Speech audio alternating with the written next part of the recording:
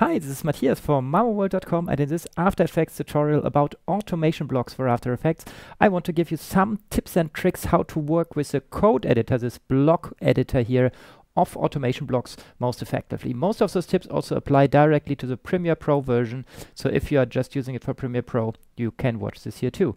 So one of the most important tips is whenever you have some block and you don't know exactly what it's doing, you can just write us, for example, let's say we don't know what the write to console block is doing.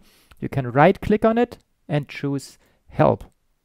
And this will open the automation blocks documentation right at this point where this particular block is documented. And this should really work for all these blocks. And I think it's easy to discover. What some people might not really easily discover is that you can also go in the white area here and right click.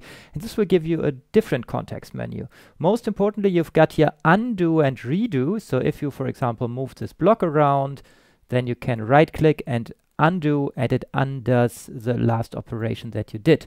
And there's also a redo command, right?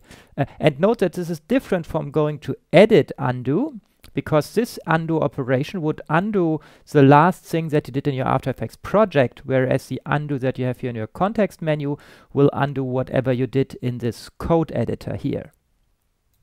There are some other useful things hiding in this context menu. For example, clean up blocks. This means if you've got several block stacks here in your code editor, you can right click and clean up blocks, and it will take all of them and arrange them one below the next one. So this is just an easy way to arrange elements in your code. Another thing I like in the context menu is that you can collapse parts of your code. So if you say, for example, this function here, I don't want to see the details of it, you can right click and say collapse, and now it's collapsed, and you can, for example, move it to the side. You can also just collapse smaller parts. So if you feel like, okay, here I write something to the console and it takes a lot of space, I just right click on this and say collapse block, and now just this part here has been made smaller.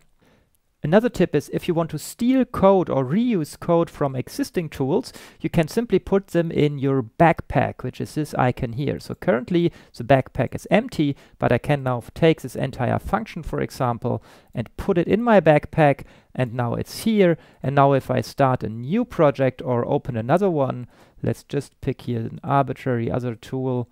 And yes, I really want to open a new tool in the library, and now you can take this out of your backpack, and you've now the same code in your tool and can use it here too. Note that if you use functions, like in this case we copied the entire function cycle background colors, you should make sure to also copy all other functions that this function is using internally.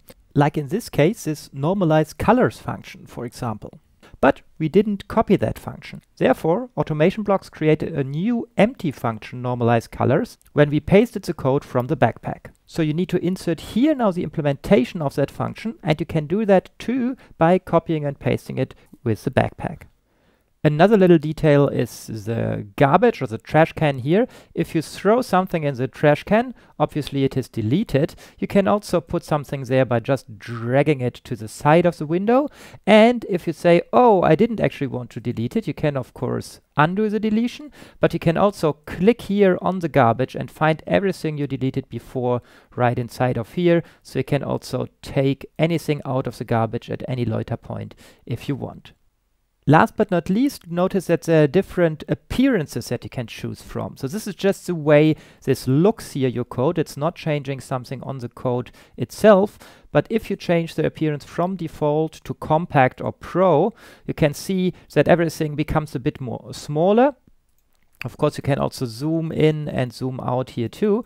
It's just really a different visual representation of the blocks, and the compact or pro version tends to use a little bit less space. So for big projects, I sometimes prefer the compact, whereas usually I rather want to go with the default. But this is really up to you which one you like better, and I just recommend to try both and then decide which one is best for your workflow. Okay, so these were my tips how to use the code editor here most effectively. I hope you enjoyed it. Have fun with automation blocks, and I'm looking forward to see you in the next tutorial.